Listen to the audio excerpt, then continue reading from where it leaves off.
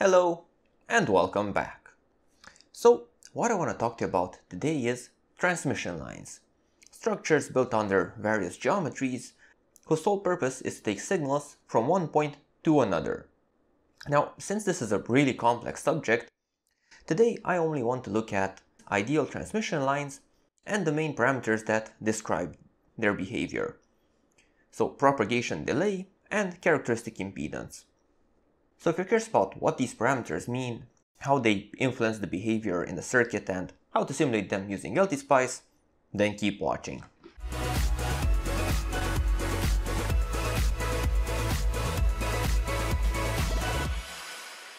So to start things off, a transmission line can be either a trace on a PCB, it can be coax cable or twisted pair cable or any sort of cable really, but it's only called a transmission line if a condition is met. If you're transmitting a sine wave, you need to have the period of the signal less than 10 or 20 times the transmission delay of the cable, or if you're talking about digital square waves, you need to have a rise or fall time which is less than 4 times the transmission delay of your structure. So what is transmission delay? Well, I got a little experiment going on just to show you. So what I have here is a signal coming from the signal generator. It's a 10 MHz sine wave. It's passing through my first channel. It goes at the moment through roughly 50 centimeters of coax cable, and it reaches the second channel, and I also have a termination resistor. I'll get to that in a moment. And what we can see is that both channels are seeing roughly the same signal. There's only a very small delay that, you can call it measurement error or anything, but it's basically the same thing on both channels. Now, if I increase the length of the cable, say I remove my 50 centimeter cable and put in a 1 meter cable, we see that we start to have a very clear delay between the two signals. So right now it's at around 4 nanoseconds. So what if we increase the length of the cable a bit more? Well, for that I have this 3 meter cable to try out. And now we definitely see a delay going on. And this time it's around 12 point something nanoseconds. One of the fundamental things to understand when talking about currents and electrical signals flowing through conductors is that they have a certain speed at which they can go. So you don't have instantaneously current going from point A to point B, but rather there's a time delay in between the two events. And that's exactly what we're measuring here. It takes the sine wave 12.6 nanoseconds to travel through 3 meters of cable to reach my second channel of the oscilloscope. So it's not an instantaneous phenomenon, but rather it's time dependent. Now, transmission delay will happen regardless of the length of the trace or the type of signal that you're trying to pass through it. It's just that in most cases you can simply ignore it. Now there's one important thing to mention regarding propagation delay, so which is the transmission delay for a set unit of length, and that is that this is not a constant. It will be different for different cables, and it's based on the dielectric properties of the material surrounding your conductor. So for example, for a cable in vacuum it will be the speed of light. For a cable surrounded by anything else, it will be slightly lower. So if we look at the datasheet of the cable that I was just using, so in my experiment I was using an RJ59-U type of cable, and here in its electrical characteristics we can see that first of all we have a nominal velocity of propagation defined in percentages, so this is how many percent out of light speed is the propagation speed. In this case it's 82%, and we also have it as a nominal delay in nanoseconds per feet. Now, why they're not using meters is beyond me, but that's a different story.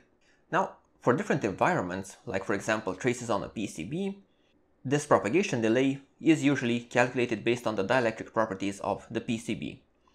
And one important thing to mention is that the propagation delay will be different for traces on the outer layers of a PCB compared to traces on inner layers, because of the quantity of dielectric surrounding the trace. Now, I don't want to go into too many details on this, but I found this really nice website in which they explain how this propagation delay can be calculated for a PCB. And they also give some values in picoseconds per inch. Again, they're not using centimeters or meters. And for different dielectric materials. Now, the second parameter to consider when talking about transmission lines is characteristic impedance. Now, the characteristic impedance of a transmission line is defined as the ratio of voltage to current that appears when a signal is applied to a transmission line for the duration for which the signal doesn't really reach the end of the line. So during the transmission delay. So for that period, regardless of what is at the end of the line acts like a load to the signal generator equal to the characteristic impedance. Now, for an ideal transmission line, the characteristic impedance is the square root of the inductance of a length of wire divided by the capacitance of a length of wire. So a transmission line, just like any other wire, has both inductance and capacitance. And you can model a transmission line by creating a series of inductors and capacitors. So just like we have here. So what I got here is a signal generator going into a model of a transmission line. So we have a bunch of series inductors and parallel capacitors. And if we run this thing, we see our input pulse, and if we look throughout our line, and we zoom in a bit just to see things a bit more clear, we see that at consecutive points, our input signal seems to be delayed.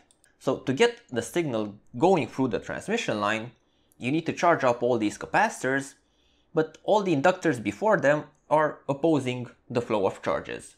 So to get the signal down the line, you need to spend a bit of time to get the signal through all the components. Now you can actually build a delay line in this form, but the point is that this sort of structure applies a constant load onto the generator even before the signal actually reaches the end. So you can see that even though there's absolutely no current going through the output load, there's already current being consumed by the line. And this is how the impedance of the line is acting on the generator to draw energy. Now, the significance of the characteristic impedance becomes obvious when we look at what happens if we don't really care about it. So what happens when you interconnect two transmission lines of different characteristic impedances, or when you connect a transmission line to a load that has a different impedance compared to the transmission line's impedance? Let me show you an experiment. So what I got here is the same setup as before.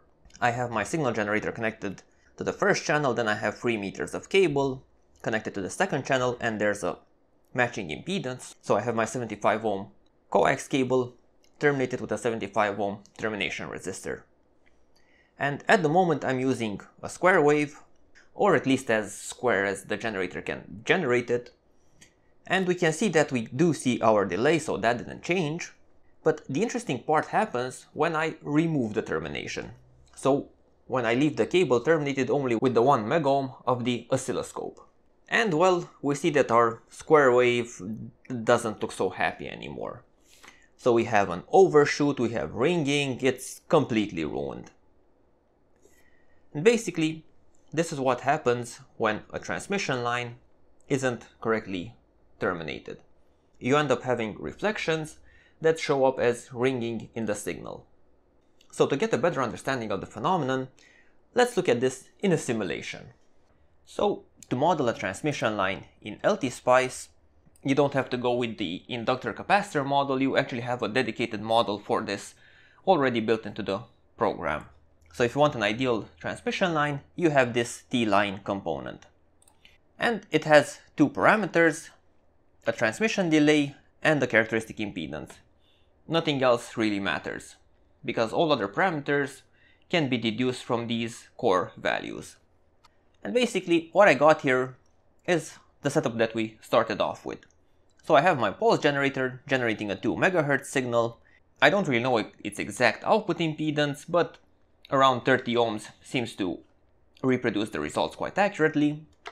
Then I have my transmission line, which has a 75 ohm impedance and a transmission delay of 15 nanoseconds. I added my oscilloscope termination, but also the 75 ohm termination that I added on top of the cable. So if we run this thing and we look at the signal coming out of the signal generator and also the one arriving at the other end, we see our transmission delay, the 50 nanoseconds, and everything looks just fine. So just like we've seen it in our measurement. Now, if I remove my termination and we look at what happens at the end of the line and compare it to the beginning of the line, we see our oscillations appearing, and we see that at the beginning of the transmission line they're slightly offset. So in the simulation we can see this a bit more clear than in our measurement. That's because the simulation has much clearer resolution, basically. And one of the interesting things that we can notice is that the signal at the end of the line is shifted by about the transmission delay from the signal at the beginning of the line. So it's almost as the two things were the same thing, just shifted by the transmission delay. So to get a better understanding of what's going on, we need to look at the signal as an electromagnetic wave rather than as purely a signal. So when a wave passes from one environment to a different environment, in this case from one characteristic impedance to a different impedance, part of the wave will tend to bounce back. So whenever you have a mismatch in impedances, your incident wave will split into a reflected wave and to a transmitted wave. And these three voltages are linked. So we can say that our transmitted voltage is the sum of the incident voltage and the reflected voltage, and the ratio between the reflected voltage and the incident voltage is called the reflection coefficient and can be determined based on the impedances of the two environments. And we have a few extreme cases we can look at. So when the two impedances are exactly the same, so a 75 ohm line terminating into a 75 ohm resistor, we have no reflections, so our reflected voltage is 0, and our incident and transmitted voltages are equal. So all of the energy that was in the incident wave completely transferred into the load, so transfer was perfect and efficient, and this is the ideal case that we would like to have. On the other hand, if our second impedance is very large, in extreme cases it's infinite, so the transmission line is open-ended, we end up having our reflected voltage equal to our incident voltage, and that means that our transmitted voltage is 2 times the incident voltage. So we end up having our overshoot. Even though we started off with a 1 volt signal, we can end up having an extreme voltage of 2 volts. And our last extreme case is when the end of the line is short-circuited, so the second impedance is 0. In this case our transmitted voltage is 0 because, well, it's a short circuit, and our reflected voltage is the inverse of the incident voltage. So that's how we end up having both overshoot, so when we hit a very large impedance, and undershoot when we hit a very low impedance, both compared to the exact impedance of the line. So basically, based on how well the two impedances are matched, so between two lines or between a line and the load, we can work out how much of the energy from the line actually gets transferred into the load. If there's a mismatch, then the signal will bounce back and we will have inefficient energy transmission. Or if you're working with small signals, then you will have reflections in the line. So to make sure that we clearly understood this whole reflection business, I got this final simulation prepared. So what I got here is a pulse source that has a 30 ohm output impedance. I have a transmission line that's split up into two pieces. So there's two 12.5 nanosecond delay elements, both 75 ohms. The reason for splitting the line up is just so we can see exactly what's going on in the middle of the line, not just at the ends. And then it's terminated with a very large 1 megaohm impedance. Now I also had to add these extra 100 megaohm resistors, just because LTspice was considering these nodes as floating, so it didn't really like that. So let's simulate and see what happens. So if we look at the beginning, we see our 0 to 1 volt pulse, but just at the beginning of the transmission line we only have 0.7, and this is because we have a voltage divider built with our 30 ohm output impedance of the pulse source and the 75 ohms of the transmission line. So we see that the transmission line here is acting as a load. Now if we look into the middle of the line, we see that roughly 12.5 nanoseconds later our pulse appears, so we have the delayed period. And if we go now to the end of the line, we see that our signal went from the 75 ohms of the transmission line into a very large impedance. So because there's a mismatch in the impedances, it's reflecting. And since the mismatch is with a very large impedance, the reflected voltage is almost equal to the incident voltage. So the total transmitted voltage, the voltage that we're seeing at the end of the line, is basically double that of the signal that we're supposed to be seeing. In this case, roughly 1.4. Now if we go back down the line, we look at what's happening at the middle of the line, we see our reflected voltage, which is a positive value, adding on top of our incident voltage. So we see the step going up also to 1.4. And then when we reach the start of the line again, we go from the 75 ohms of the line to a much lower resistance, so 30 ohms. So in this case, the reflected wave is negative rather than positive. So the voltage that we're seeing transmitted at the start of the line is smaller than the voltage that we had in the middle of the line. So we see that at the start of the line, we no longer have the 1.4 volts, but rather a roughly 1.1 volt. Now, if we go back through the line to look at what happens to this negative reflected voltage, we see that in the middle of the line, the negative signal now subtracts voltage from the voltage existing there, so we have this step going down. And finally, when we reach the end of the line, again, we're going from the line impedance to a larger impedance, so the reflected signal, which is negative at this point, will double. So we have a double decrease in the voltage, so we drop down to roughly 0.8. And then the signal starts traveling back down the line. So because of this mismatch in impedance, this transition front that we had at the beginning will reverberate back and forth through the line until it slowly stabilizes. So in this case, we have roughly 250 nanoseconds, which is not enough for this reverberation to slow down.